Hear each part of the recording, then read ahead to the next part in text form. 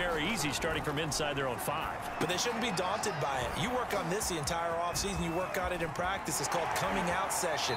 Start the ball inside the 5, start on the 5, on the 10. They should be ready to go.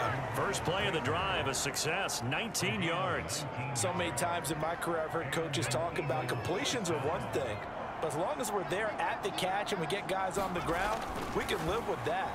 But if you're going to give up 10, 12, 15 yards after the catch, then your defense is going to be in a lot of trouble. And incomplete, he dropped it. Maybe a rookie mistake there, 2nd down. Back to throw here. Looking here for Smith downfield. And that is caught one-handed. Oh, my, he pulled it in. The Eagles going to take the first of their timeouts as they stop.